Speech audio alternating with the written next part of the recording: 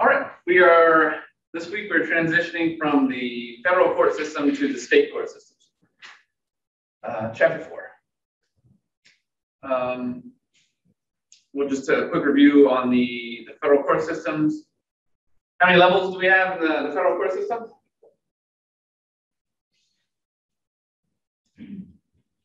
Fast start.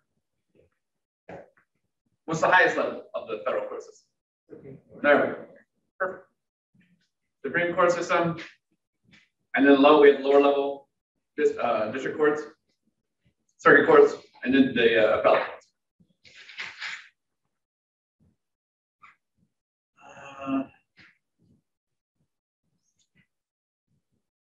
The appellate courts, the district appellate courts, if they set precedent, who has to listen to those? Let's obey precedent from a district appellate court. Right. What district are we in here? 4. And then if we want precedent or case law, which is kind of interchangeable, precedent and case law, if we want that to be nationwide, who's the only person? Who's the only body that can set national precedent? Yeah, exactly. So in much that same structure, whether it's lower and middle and high courts, the state courts have those. We're going to go over them. But we'll just go over just a little bit of history first. So even though we call them state courts, the state courts were long before we were actually in the United States. They're still in the colonial days. The 13 colonies each had their own court systems, if you will. But because we weren't even a country, we didn't really know how we were going to be run. We were still essentially English citizens because we hadn't declared independence. So we're still following English law, English rules. And under English rules, English law, the governor of any body or for the colonies or a region in England, the governor was like the head of everything. The governor would be in charge of the executive branch, the judicial branch, the legislative branch. You know, the governor was setting the rules, the governor was appointing people, the governor was hearing cases sometimes. Like, the governor did everything. So, with that in mind, as we come over to the United States as colonies, as colonials, we're still obeying those rules. I mean, that's all we've known. As a brand new, we're not even Americans yet, we're still English. It wasn't until later when we started realizing, like, hey, I don't think we're too cool with this English rule. Why don't we try something else? Why don't we become states and then United States of America? And we're going to declare independence and say, we don't want your English way, we're going to do it our own way. But until then, we're English citizens.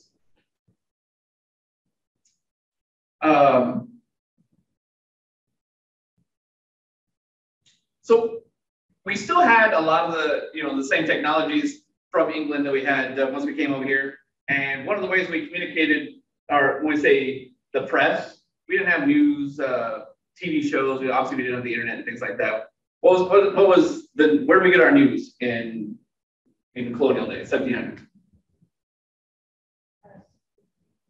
Sure, word of mouth was a huge part of that. We also had written. We also had newspapers.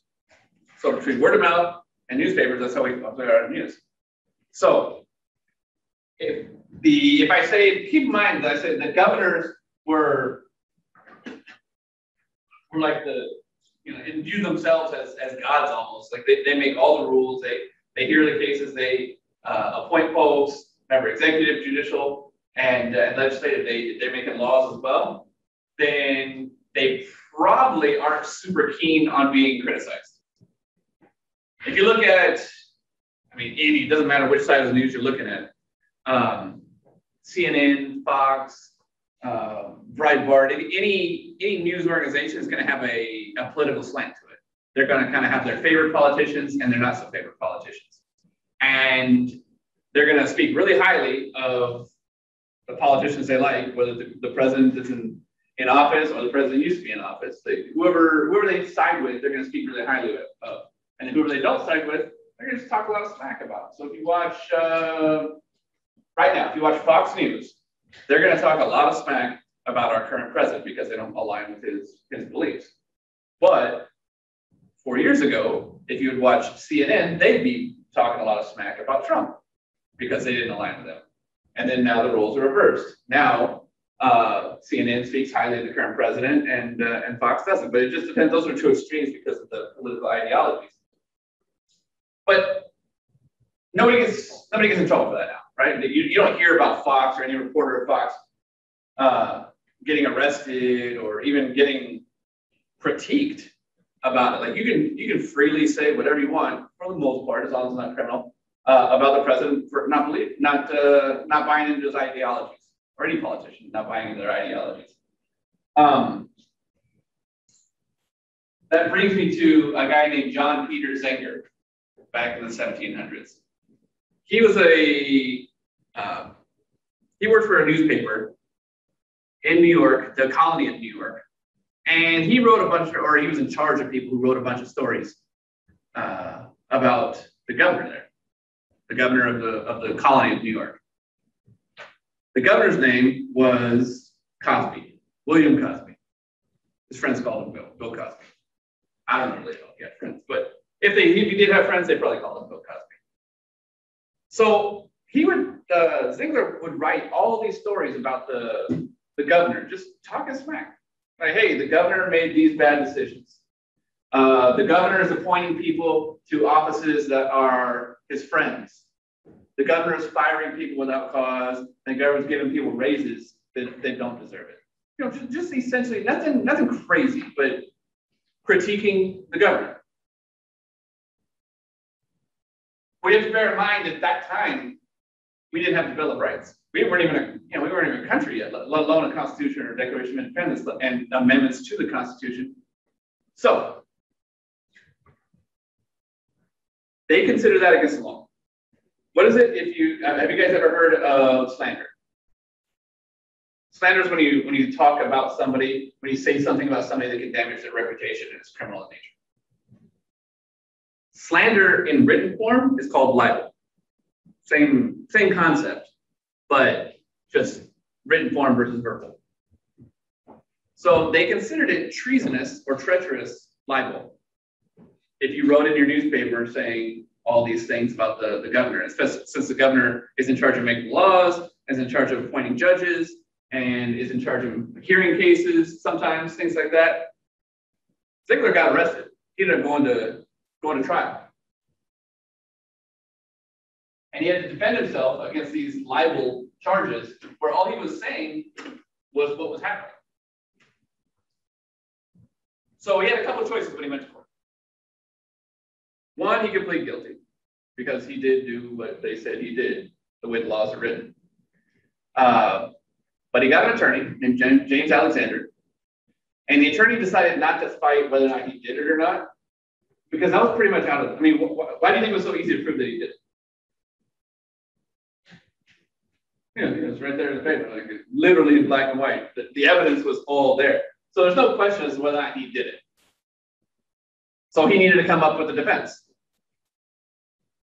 How can we defend ourselves, either one, libel or slander? How can we defend ourselves against that? One, you could say, I didn't do it, but that's off the table right now. What makes libel or slander okay? Or actually, what makes talking smack okay? Because if it's libel or slander, you're fitting the definition of the crime. So what makes it okay to say bad things about it? Freedom of speech is part of it, but bear in mind, today, freedom of speech, absolutely. But we didn't have the Bill of Rights back then. We weren't even the United States yet. We were still just colonies. We were still part of England. Let's use me as an example. If you're going to talk about me and you decide to say, I'll give you two examples. One is you decide to say that I came to work drunk. And it's clear that I didn't. And there's no evidence that I came to work drunk. But you start telling people that I did that. That could damage my reputation probably, right?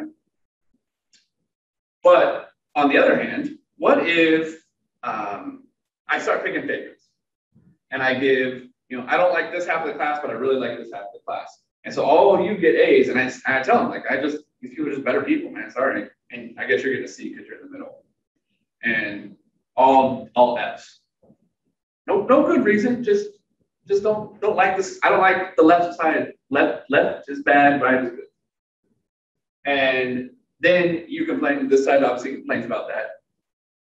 Could that damage my reputation? Yeah. Okay. What's the difference between those two stories? The one where I came in drunk, or the complaint was that I came in drunk versus the complaint where I was giving unearned F's. I'm sorry.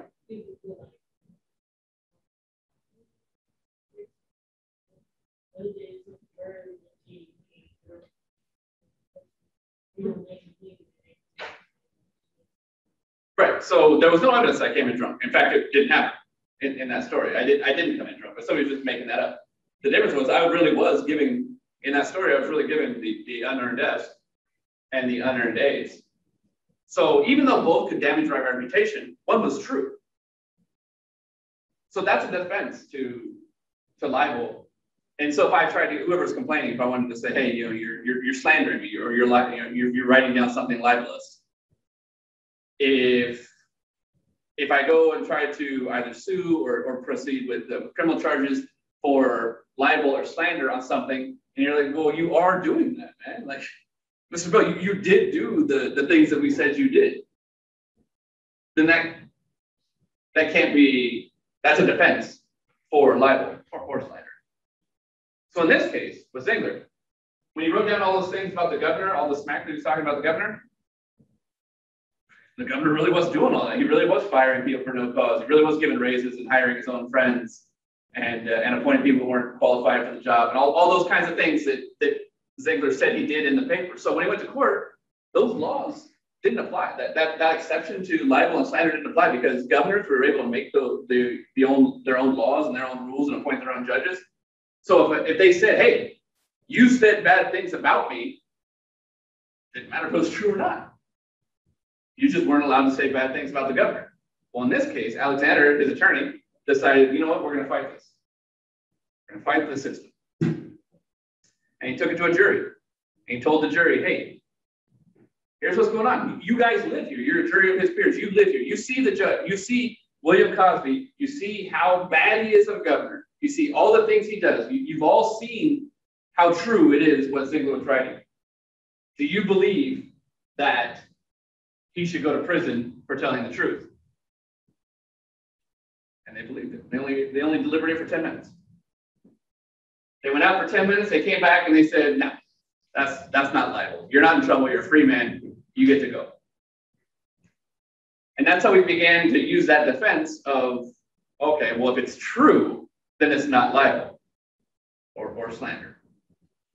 So he was able to show that is an allowable, for lack of a better word, smack talk. You can say bad things about people if they're doing bad things. Now, had he made up things about the governor, had he created stories and started talking all kinds of crazy stuff about him that didn't happen, now we're in a different situation. But now, as we proceed forward through the next couple hundred years, you'll see that you just can't get in trouble usually nowadays for communicating incidents. This is a question for this week's one question quiz.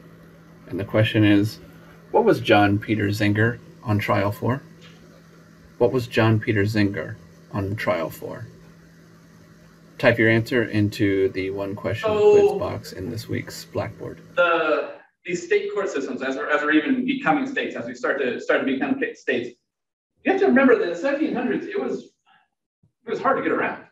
So we already had the federal court system. We talked about these traveling judges. That was hard enough. They even had to hire more judges because these traveling judges never got to have some time off. So in order to avoid that system on the state level, and I'm going to keep calling it the state level, even though we weren't the United States yet, but because they morphed into the states. So we had these townships and little towns, and imagine how many different courthouses you had to have if you had. I mean, it's bad enough at 5 o'clock trying to get from here to Clayton with cars. Imagine if you had to go to Clayton when there were no cars; it was just horses. And then from there, what if you had to get to Raleigh or Durham or keep going? It's every single little town started to have their own little magistrate judges. And by having every single town, it got really convoluted. Every town started having their own rules. There was no centralized body giving them the direction where one book was telling exactly how to do things. And we're still following common law a lot of times. We're still following laws that said, hey, I just think that's wrong, even though there's no legislative codified item in a law book, you're going to be found guilty of what we just all know is wrong. But sometimes we don't all know the same thing. So bear in mind, even with that story with William Cosby, governors were appointing all of the judges. So the lowest level of judge that governors were appointing were called justices of the peace. And they were hearing all the minor cases, what we would consider now to be like infractions, misdemeanors, maybe small civil disputes, things like that. The next level up that they had at that time were our county courts, which we still have. We still have county courts. If you go to, like, for the most part, you won't go to the Smithfield courthouse. You're going to go to the Johnston County courthouse, located in Smithfield.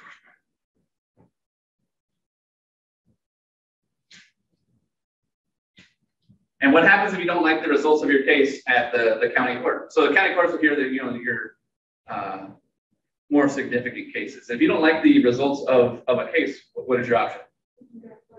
Yeah, you can go higher. You can appeal. And back then, we still had the option to appeal. But the difference was there wasn't necessarily appellate courts. If we're going to appeal, we've already said that the governor is the head guy or head girl. That's gonna hear your appellate case, not necessarily an appellate court. Maybe the governor would have a counsel around him, might hear some of them, but it's still responsible for that counsel, the governor's counsel. So the governor or his counsel or her counsel is going to hear the appellate cases and rule on those. So, think about that Zenger case. What if it hadn't gone his way, and the jury had found him? Letter of the law was. We'll back up. We spoke about this in another class. So we have two ways of looking at the law: letter of the law and spirit of the law. So we have some laws that you have to follow exactly. Like there are laws in the books that are unsafe speed, where it says if you go 66 and a 65, technically you're breaking the law. You violated that speeding law. And if you get pulled over for going 66 and a 65, can you get a ticket? Sure, you can. If you did get a ticket, that would mean that the officer was obeying the letter of the law, which says you have to go 65 or below, no exceptions. But why do we have speeding laws? Right, keep people safe. Do you believe, opinion-wise, do you believe that 66 miles an hour is less safe than 65? No. Okay. Do you believe that 90 miles an hour is less safe than 65? Okay. So if getting pulled over for 60, if the whole reason we have speeding laws is to make sure people are safe, does it make sense to pull somebody over? If you were an officer, if she was the officer, would it make sense for her to pull somebody over for 66 if she doesn't believe that 66 is less safe than 65? At some point, we're going to get there, obviously before 90, I imagine, somewhere we're going to 70, 75, we're going to start realizing, like, all right, now we're trying to kind of get to where it's unsafe. If the whole reason, like if you're telling the truth when you talk to people and you talk to yourself, you say, hey, I'm giving tickets because I want people to be safe. And you don't believe that 66 is less safe than 65, then the only reason you would give a ticket for that is because you're following that letter of the law. If you start not pulling people over until you believe where it's unsafe, then you're following the spirit of the law. The spirit of the law says we're here to keep people safe, we're here to protect people for whatever law it is, from murder down to speeding. Spirit of the law is the kind of like a more lenient way of looking at things. So if that jury had looked at the law at that point, the letter of the law said hey, if you talk smack about the governor, you're guilty of libel. But how did they look at the spirit, or did they look at the letter? When they found him innocent or not guilty, they looked at the spirit. The letter of the law said, if you say something bad about the governor, you're in trouble. But the spirit was, hey, you shouldn't be saying bad things about people that they didn't do.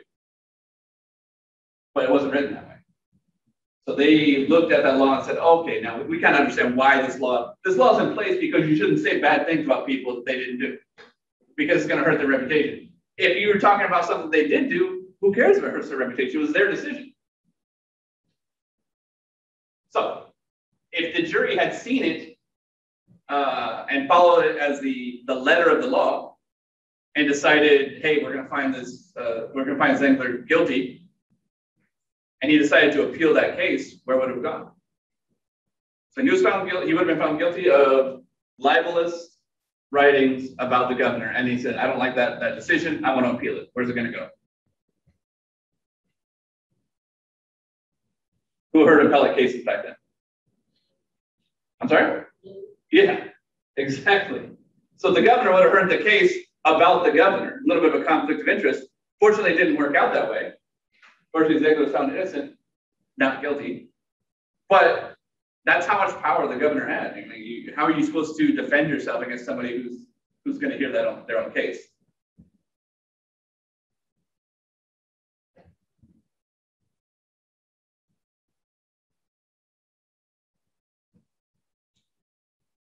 So because there were so many courts back then, imagine how small towns were. I think we consider Smithfield a fairly small town. I wouldn't say they have the world's busiest courthouse, but it's got enough business to keep them in business every day. But back then, every little group of people formed a little town, and they had their own magistrate court or district court. They didn't necessarily need to meet every day. Some courts were meeting monthly. There were courts in New York that were meeting every 6 months. Just depending on how quickly, how much of a caseload they needed to have, and they would meet that often. So it wasn't like a full-time job per se. And we're still at that point, as people were being charged with crimes, there wasn't a dedicated person to represent the people. So we didn't have prosecutors until later on in the process.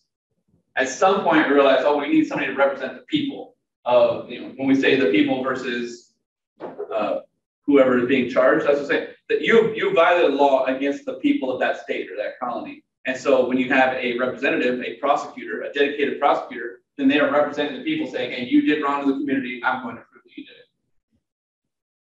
So that was the 17th, 18th centuries when we started getting the prosecutors as a full-time job. You're starting to see towns be a little bit more established, and courts are getting to be a more full-time role, but we still didn't have defense attorneys. One, we were talking about the Miranda case. Anybody remember what year the Miranda, or even give me a window of when Miranda occurred, where people were informed that they had the absolute right to representation? Miranda v. Arizona, what year? Right around the mid-60s. 65, I believe. Maybe 67. So if we weren't even telling people that they had the right absolute right for representation, and have that representation be free of charge, and they didn't have to talk when they didn't want to, they could remain silent, they didn't have to answer questions, they could stop answering questions at any time, even after they started. If we weren't even telling folks that until the mid-60s, imagine how bad it was in the 1700s when you get charged with a crime. Imagine what they were keeping from you. And folks weren't super educated back then. There wasn't a lot of college education going on. So their idea of the law, one, was a little naive. And two, if we're still working on the common law system, a lot of stuff isn't being written down. Is it going to be up to the judge or not at that point when we started prosecutors, up to the prosecutor? Folks who just had more, one, information about the system, and two, power to amend the system. If a judge is appointed by a governor who has ultimate authority over the executive, legislative, and judicial branches, and you have the backing of somebody that you were appointed because you're friends with the governor or something, you know you're gonna have a lot of leeway to make any decision you want. You can make poor decisions or even unethical decisions and still get back.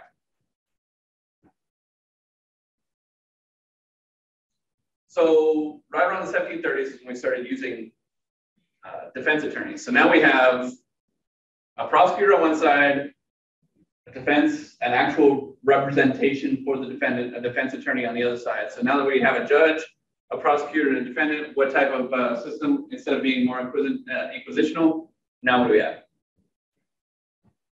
Adversarial. Exactly, adversarial. So that's when we really started coming to our own as a country, as a having our own judicial system, because we're steering farther and farther away from that British and common law system to more of an adversarial system. And really, you're starting to see the first, the burgeoning beginnings of an American court system instead of a British one. Getting our own feet, you know, our own personality. Man, that's as a new country, it's kind of like a child. As we grow as a country, we start getting our own personality, start seeing our decisions that we make on our own and getting farther and farther away from, in this case, as a parental figure to be the United Kingdom, England. So the court system started getting bigger, getting more power. Like I said, it started going a little more full time. The caseloads are getting higher and higher, and now power is being kind of taken away from those governors, and you're seeing that separation of powers. The judicial system's having some power, and then the legislative system is being able to create rules and laws, and there's a little bit of a fight between the judicial and the legislative branches. Even though the legislative branch is creating laws, the judicial branch is enforcing, trying and enforcing all those laws and making decisions that may be counterproductive to the legislative branch. There's big beef, big conflict between those two branches. In order to maybe combat or head off some of that conflict, the towns could start, the governors still were being able to appoint some folks, or even town heads could appoint some folks. So if the court system is getting more and more power, and you wanted to see another side of things get more powerful, and you are a mayor or a governor or a region, then what you can do is you can start appointing whoever it is that you want as sheriff. Like if you don't like the way the courts are judging the laws, well then I'll put somebody in charge who's going to decide who gets arrested. I don't like how this judge or this prosecutor is trying cases and saying that, hey, if it's actually true, if I do something bad, then it's not liable, then I'm going to put this sheriff in charge. And the sheriff will do what I say. And they'll just not arrest who you would have found guilty of a crime. Things like that. But that's where corruption comes into place. If I'm able to just have absolute power, I say with absolute power has the ability to corrupt. So what's a bad result of me being able to appoint anybody I want to such a powerful position as a sheriff? Hypothetically, think of some bad situations that could occur from that. Maybe don't like a certain person just because like y'all had it. Right. My family and your family have beef, and then I appoint a sheriff that is going to do what I tell him to. And I sat around like, what? I didn't arrest somebody from her family. I was a sheriff. He must have seen her do something, right? Wasn't me. What if I'm a little short on money? And I know there's a couple people in this room that really want to be sheriff. Like, show me the money. You want to be sheriff? Show me how bad you want it. How much are you willing to pay to be sheriff? At some point, the ability to purchase a sheriffship in those times became so bad and so corrupt that there were almost literally bidding wars to become sheriff. Folks are just like an auction. I mean, if you're buying a position like sheriff, I don't even think we have to talk about how bad that can get. If you're so corrupt that you're not even sheriff yet and you're breaking the law and you're willing to buy that, think about how bad things are going to be once you do come into that position.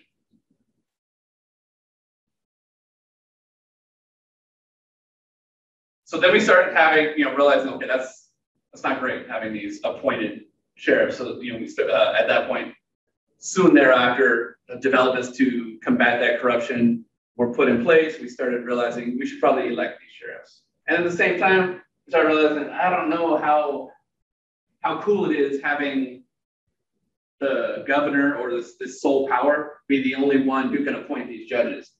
Maybe we should give the people some power, because that was kind of the whole point of the colonies separate from England, right? We didn't like necessarily having a ruler, a monarchy telling us what to do. So we decided to become our own country, and we're going to tell us what to do. But then we started realizing, well, we still have these rules, we still have these shells in place that were just like England, like governors and sheriffs who could be appointed, and judges who could be appointed, and things like that. And so we started realizing, hey, we need to come up with our own rules, and our own rules are, hey, why don't we make these sheriffs elected? Let the people decide. And these judges, you know what? I think a lot of those probably ought to be elected. Some can still be appointed because we don't want to. Why don't we elect every single judge? Can we think of a downside of electing every federal, state, local, even magistrate judges, bankruptcy judges? What's the downside I think of what I just named is probably thousands of judges. What's the downside of electing thousands of judges every year or every 2 years? Why wouldn't you want to do that?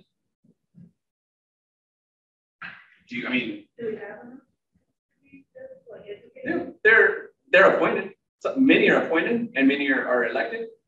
To me, the downside is not in the book, but to me, the downside of electing thousands of judges every year would be like, who wants to go through thousands of pages of judges every time you go vote for the governor or the president or your city council?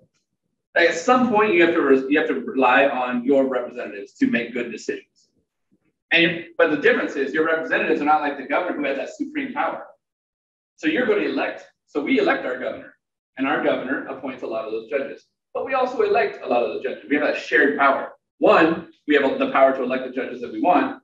But also, like we said last week and the week before, if we don't like the judges that this governor is electing, not only can we say something and not have fear of going to jail like Zenger did, but we just elect a new governor. So the downside is just logistics. It's very difficult and very expensive to hold elections for just thousands of people all the time. So we kind of have to share that power and say, all right, well, you can appoint some of them, but we're still going to want to elect some too.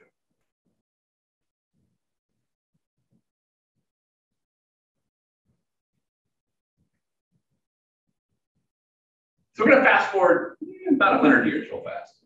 So Civil War, 1860s, 1861, 1865, that area. Right after that is when we had the Industrial Revolution. Got a lot of factories are popping up. Technology is getting faster, being developed a lot faster. Cities, we're getting away from towns. We're actually getting cities that are growing, metropolis areas, metropolitan areas. The regions for courts are getting bigger. And in doing so, one, because you have a larger area, courts are going to get bigger. But in general, what counts with bigger cities? Crime-wise, more or less crime? Yeah, unfortunately, you live in a small town, it's less crime, big town, more crime. So our courts are starting to get overwhelmed. We don't have the infrastructure as the courts were so used to this small caseload where sometimes they're only meeting a couple times a year. Now they're becoming overloaded.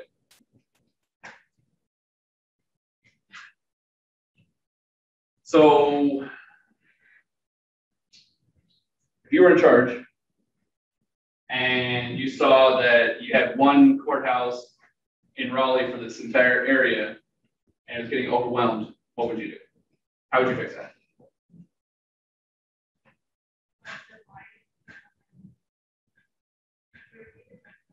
If there's one courthouse in Raleigh for maybe 300 miles and they were overwhelmed, how could you help alleviate that? What are some ways you could, if you were in charge, money wasn't an issue? more judges, more courthouses, exactly. And that's what they did. So we started going back to, even though towns were getting smaller, started going back to every town having its own small magistrate courthouse and things like that. So kind of having some of those lower level court cases. One, so we could free up those bigger metropolitan courts for the major cases. And if you had family disputes or some civil issues or infractions and misdemeanors, you can go back and those smaller courthouses can handle those less significant cases, leaving the major ones for significant cases. Even small crimes, like small towns, public drunkenness was kind of an issue back then. Maybe it's still an issue now, but we don't necessarily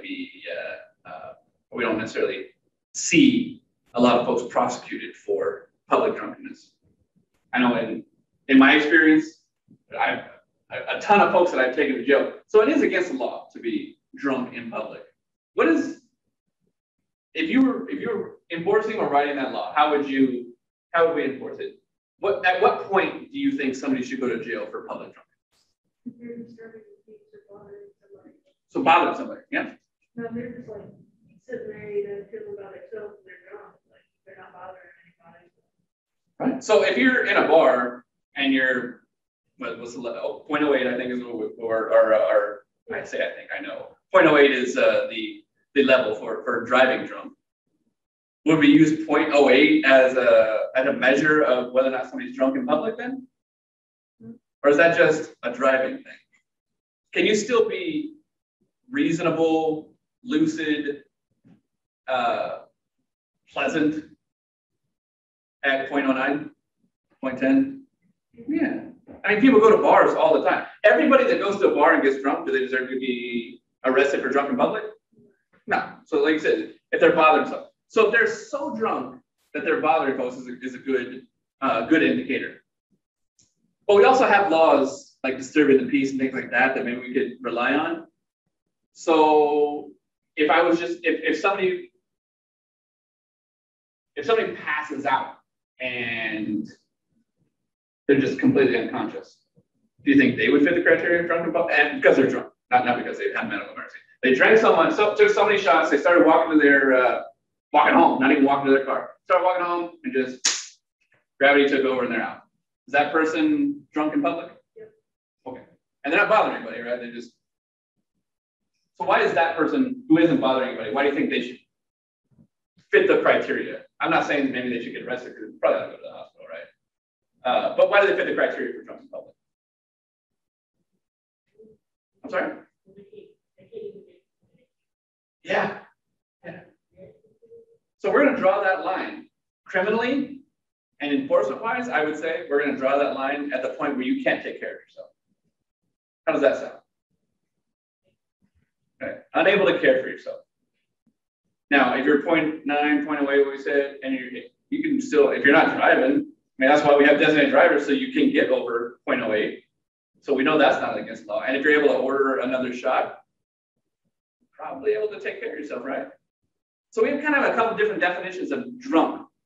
We have driving while intoxicated, which is kind of a misnomer if we call it drunk driving, because are they really, it's that same level of drunk that they can't take care of themselves, or are they actually intoxicated? That's why we use different terminology. And and then you have other levels of drunk when it comes to like drunk service. If you're a bartender or a server and somebody orders, if they're sober, you're allowed to serve them, right? As long as they're of age. But at some point you have to stop serving them. The law says you can't continue serving a drunk person. Will we still use that 0.08 level for that? I would say that the same level or almost the same level of intoxication is probably applicable as the drunk in public, right? Maybe just slightly less because you're not going to wait until somebody passes out at the bar, but I've seen it. So one of my assignments in my career was to work in bars, and I shared that with you guys. We used to go into bars and we used to drink.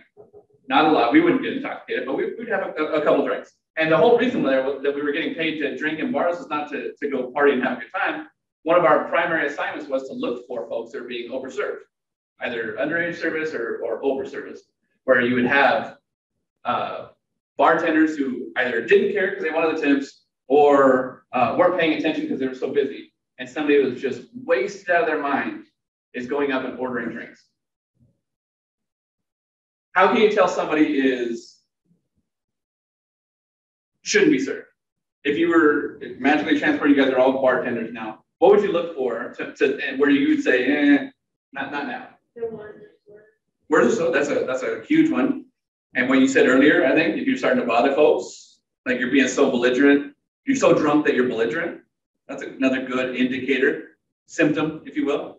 What else? I thought I heard somebody over here. Body language, yeah. Not able to stand.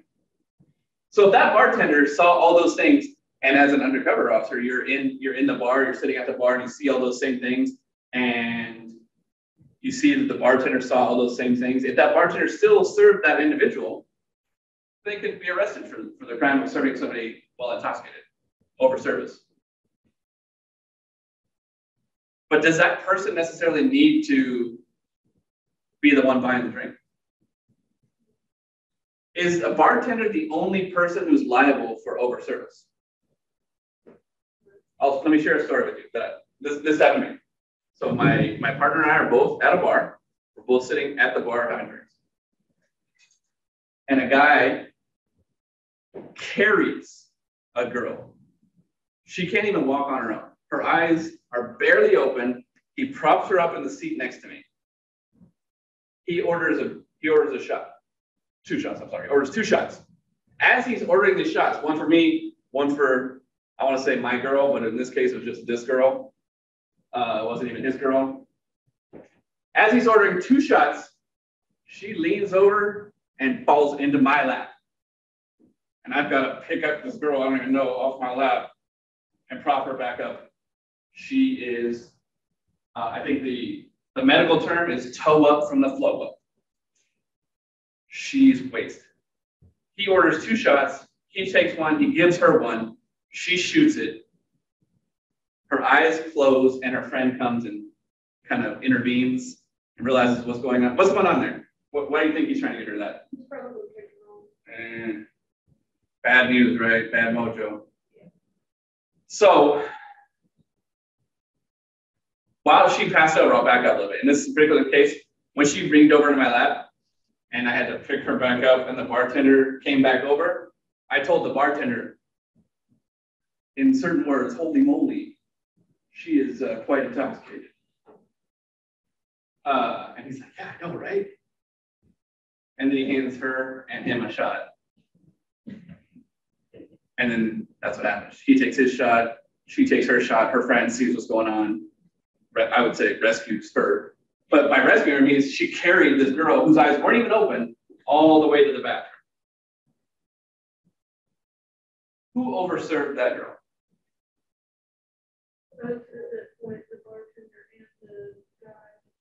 I would agree with you, but why? So she said both of them. The bartender obviously saw that she was like, she even made it clear, even a statement to you, saying like, yeah, I understand. He understood that, and then also the guy that was carrying the girl over to the bar saw and understood she could barely, he had to prop her up on the stool to just give her another shot. And then she fell into a stranger's lap. Yeah. Unbeknownst to her, fortunately fell into an undercover officer's lap. So why was it so important for me to say that, what I said? And to the bartender. As an investigator, why did I say that? Was I just making conversation when I said that, do you think? Do you think I had a plan for why I said that? Why was it? Yeah. When I wrote that report later, do you think that that little comment that I made and his response made it into that report? Yeah. Heck yeah.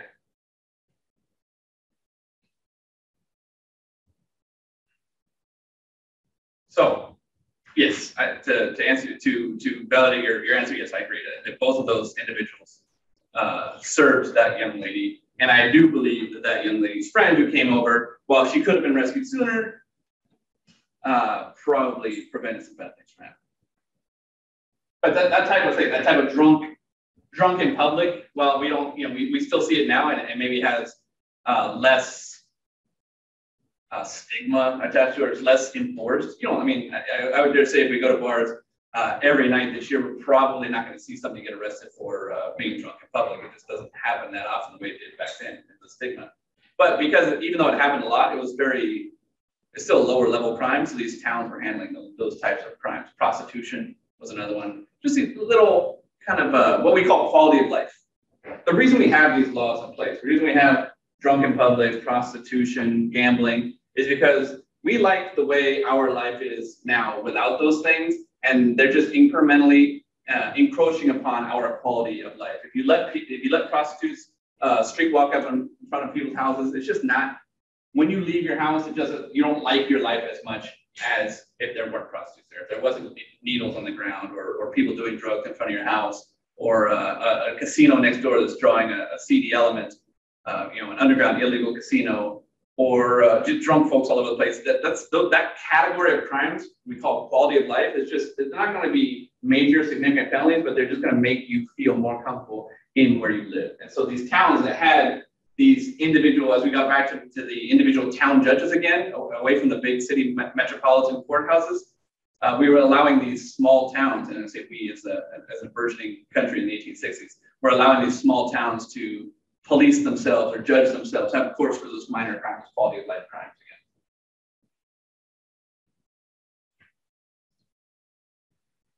But like everything, we keep going back and forth. And we started out with these town judges, and then we got to the city judges. As we got bigger, we realized we needed to expand again, and we expanded to these cities. And the same problem happened. Now we've got too many courthouses with not enough supervision. We need to consolidate. One of the states that it's in the book, one of the states that has a good example of successful consolidation is California. California went from having just all these willy-nilly town judges, county judges, state judges, and federal judges. Federal's already covered. But you got all these different layers of counties and different municipalities and different minor judges and major judges, intermediate judges, appellate judges, state level judges, Supreme Court judges. And they said, enough. Let's just get 3 levels. We're just going to have the one level that hears the normal cases. In the federal court system, we call the lower courts. We're going to have the state level lower courts that hear the cases. If you don't like the results of that case, then you can appeal. Go to the state appellate court. If you don't like that, you can go to the state Supreme Court. But that's it. We're not going to keep having all these different town and county and crazy willy-nilly levels of judges that takes a lot of money to have all these different courthouses, all these different prosecutor levels, all these different defense levels, county clerks. There's going to be admin staff and all these different courthouses, all these different levels, especially as we got into times like the recession, 2008. Courthouses, they contracted even more after that. Before 2008 is when California gave the example of how to consolidate, but it showed why it worked, because when money dried up, California was able to still successfully run their court systems. And a lot of other states have seen, you know what, maybe we don't need all these crazy willy-nilly levels. Let's just go with an entry level, hear the cases, an appellate level, and a Supreme Court level. But the difference is, unlike the federal court system, we have different names for them. So, but in general, you'll see those same levels being used, but New York may call it something different than California.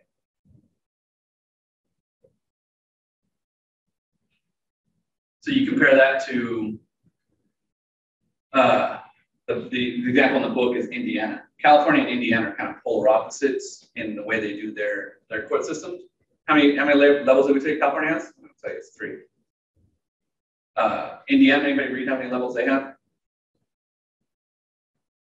10. That's excessive as far as being able to run a budget and be able to allot enough money to run your court system. When you have 10 different levels, it's going to get laborious and expensive.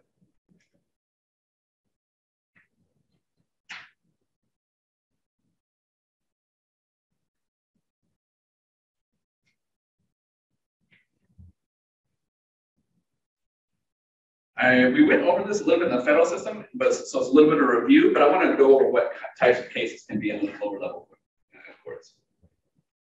Give me some examples of what the lower courts are going to hear in that consolidated system like California and a few other states have.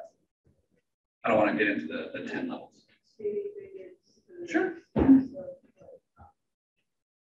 Like you said, like maybe family stuff, I mean, obviously a family court, while family court is emotional and major for the participants in that family court, whether it be divorce, adoption, losing a kid, social services, like those are very significant events in somebody's life. But if you look at it as a scheme of how the courts are run, it's a minor case for the courts, a major case for the participants. So by no means do I knock how significant it is if you ever end up in family court, but if you look at the court system, those are fairly minor courts. A lot of those are run by magistrates and not even full judges. But yeah, so you can have magistrates can also at lower level can hear infraction cases. You don't necessarily have the right to a jury trial for those because it's not a misdemeanor, but it's still in that state system. We're not going to have just little municipal traffic courts. We may have a court that is dedicated to just hearing traffic cases, like a courtroom, or if you're a big enough municipality like Los Angeles, there are certain courthouses, small ones, but certain courthouses where that's all they hear is traffic offense cases. But it's not the most exciting, no. But it is still a state court. Like it's still a lower level state court that hears traffic offenses, as opposed to being, there's one in San Fernando, which is a small town just outside Los Angeles. Los Angeles is made up sometimes of, there are island towns. Have you ever heard of the term island town? Within Los Angeles, there are municipalities that are not Los Angeles. So you've heard of Beverly Hills? Beverly Hills is not Los Angeles. It's its own town. It's, for the most part, I mean, it's got some weird borders, but for the most part, it's surrounded by other, San Fernando is another one, Culver City. These are all their own towns. We have to go through Los Angeles to get them. So it doesn't matter what town you're in if it's a state court, right? So San Fernando, which is its own town, has a criminal courthouse and a traffic courthouse, or had a traffic courthouse. The entire courthouse, that's all they heard was traffic cases, but it was still a state courthouse. No matter if it's Los Angeles, San Fernando, or San Francisco, it's still part of the state system. We don't have those smaller courthouses anymore. So yes, those are the types of cases.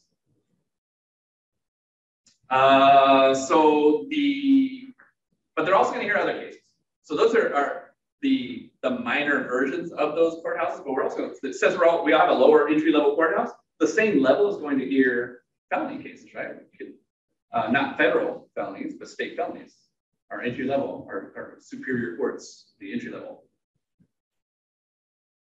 From there, we're going to have our state appellate courts. They're going to hear the appeals cases. And they're also going to be able to send cases to the state Supreme Court. Remember, if we don't like a decision from the state Supreme Court, what's our option? That's the highest it goes in the state, right? But you still have the option to appeal. Who are we going to appeal to if we don't like the state Supreme Court decision? Very close. It can. What we said last week was the Supreme Court has the option of hearing a case. They can pick a case out of the pipeline, but one of the primary rules about that is that case has to at least be heard by the state Supreme Court first, and then the U.S. Supreme Court can look at it with some exceptions. But if we don't, in general, if we don't like the results and we want to appeal the state Supreme Court case, we go to a federal appellate court. So we wouldn't go to a federal entry level court, right? A lower level court, because they only hear what does lower level federal courts hear? Criminal cases, like a federal crime. So we can't appeal from a state Supreme Court to a court that hears crimes, because remember, we don't retry our cases. We only try the one thing we're appealing about our case. If we think something was unconstitutional about our case, they were saying, hey, can you, as an appellate court, look at this one thing and tell me, was that wrong or was that right? Because I feel like it was wrong and they probably shouldn't have searched my car. Not, hey, I was found guilty and can you retry my case? We don't do that. So I don't think it was right the way they searched my car. And I get arrested and my case is heard at the lower level, California State Court. I don't like it. They found me guilty of whatever it was in my car that they arrested me for. I'm like, no, the way they searched my car was illegal. They didn't have a warrant. My car had 4 flat tires, and that means that you need a warrant, which is true. In general, you don't need a warrant for vehicles because vehicles can drive away.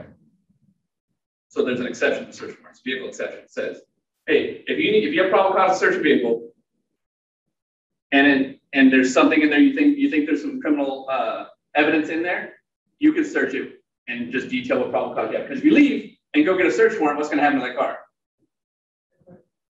Yeah, it's going to take off, and it's not going to be there when you come back with the warrant. A house isn't going anywhere. A car is, so that's why there's an exception. So in this case, I'll say, hey, no. My car had 4 flat tires. It couldn't have gone anywhere. They should have gotten a warrant.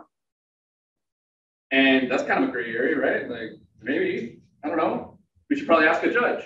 So I get found guilty. I'm like, no. I'm going to the California appellate court. And the appellate court goes, no, I don't know, man. It did have 4 flat tires, but it's still a car. They don't need a search warrant for a car. And they say, we're just gonna, no, you're still guilty. And then so I go to the state Supreme Court. And when I go to the Supreme Court, do I say, hey, I want a new trial? Hear my entire case. Now, what do I ask? What do I ask the state Supreme Court to look at? Yeah, just that one warrant. Like, no. Supreme Court, tell me, did they need a warrant or not? Because I don't think they needed one. Or I think they did, and they didn't get one. And Supreme Court's going to look at it and be like, you know what? It's a car. I mean, we're thinking it over. Yeah, it has 4 flat tires, and maybe it's a 3-judge panel, and then they think, and two of them say, no, it's a car. Either way, it's a car. They don't need a warrant for a car, right? And the one guy's like, you know what? But they have 4 flat tires. I think they needed a warrant. So 2-1, I lose. I'm like, I'm getting some progress here. Somebody's starting to agree with me. I'm going to appeal again. So where do I go? The U.S. appellate courts, federal appellate courts. And I asked them, do I get a new trial with the appellate court? Or why don't I go to the lower level federal court? Why did I go to the appellate court for the federal appellate court? Why didn't I go to the lower level federal court? Right. 1, it wasn't a federal crime, so they can't hear a federal case. And 2, I'm not getting a case, right? I'm not getting a trial. I'm getting, hey, I just want to know about that warrant question. I really think I'm right about this warrant question. So I go to the federal appellate courts, which is a panel. And they look at it, and they're only going to look at the one thing that I asked the court, or the warrant. And if they say, you know what, that's a really, really good question. But we think it's a car. I mean, the bottom line is, at the end of the day, it's a car. And the rule is, if it's a car, regardless of how many flat tires it has, they don't need a warrant. Sorry. So we're going to let the way it's been. We're going to uphold the state Supreme Court's decision. And then, what do I do? If I don't like the decision of that federal appellate court, what are my options?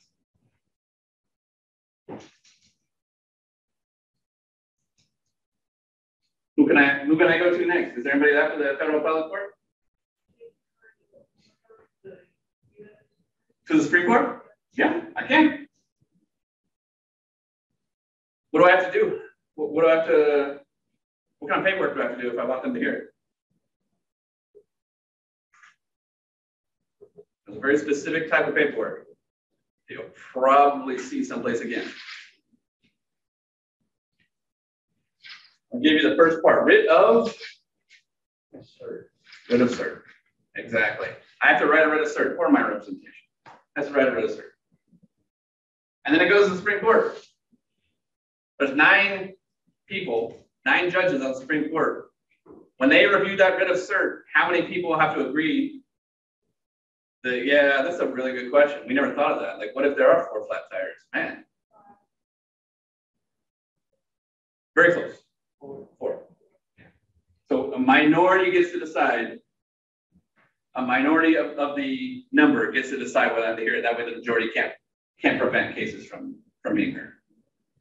If 4 Supreme Court judges hear my case and think, man, that's a pretty good question. Flat tires? I don't know, man. We should probably. So then it goes to the Supreme Court. Am I going to get a new trial? And when I go to the Supreme Court, am I getting my trial at the Supreme Court? Yeah. Same thing. All they're going to hear is just that one question. And there's 2 ways they can hear that question. Somebody tell me one of those 2 ways they can hear that question. It's going to get presented to them. How?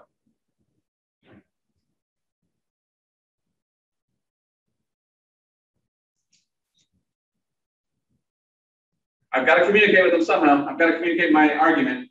My representation is going to give them an argument as to why I'm right, why 4 flat tires means you need a warrant. How are my attorneys going to communicate that information to the Supreme Court?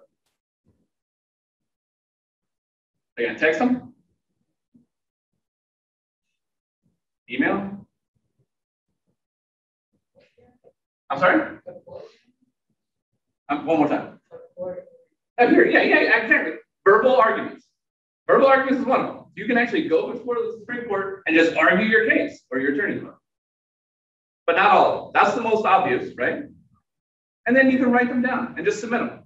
Your attorneys can say, hey, write a brief. This is everything that we wanted to say. I don't necessarily need to come in front of you to say it because I wrote it all down for you. So written arguments or oral arguments. Those are the 2 ways that you can have your case heard before the Supreme Court. And then they're going to render their decision. Oftentimes, it's going to be a split decision. You can have some folks that say yes and some folks that say no. You can have and whoever wins, again, this is a review, whoever has more votes is going to be the majority opinion. And whoever has the least number of votes, not the minority opinion, is the dissenting opinion. And a person on each side has to write that up. Whatever side that the Chief Justice is on gets to decide who's going to write it up for their side.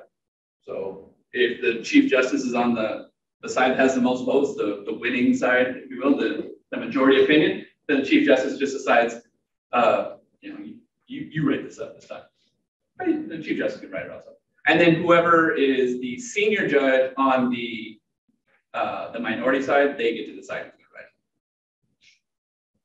That is your introduction to state courts and review of federal courts. Any questions? All right. Have a good night.